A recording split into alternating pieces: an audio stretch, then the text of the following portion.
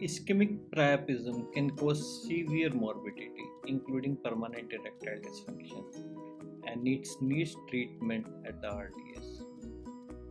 In case the primary aspiration fail, then Al-Ghorab Shunt is a quite effective treatment. Here in this case, a corporal incision is given few millimeters away from the corporal sulcus to preserve the neurovascular bundle, and the incision is deepened up to the corporal bodies using sharp dissection. Any bleeder can be bipolar. Once the corporal body is reached, the corporal tissue is cut so that we can have an effective corpogranular shunt. Once corporal bodies are cut, we can express the dark blood from the corporal body till we achieve complete detumescence.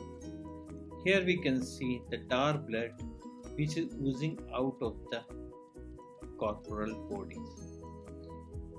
We should give gentle massage so that the entire dark blood comes out. Once the penis has achieved complete detumescence, the incision can be closed using absorbable sutures. Catheter can be put in case the patient is elderly.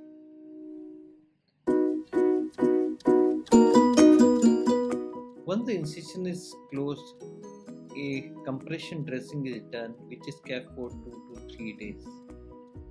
Patient is kept on antibiotic for 4 to 5 days, and the dressing is removed for inspection after 3 days. Patient should be warned before surgery of permanent erectile dysfunction. Thank you.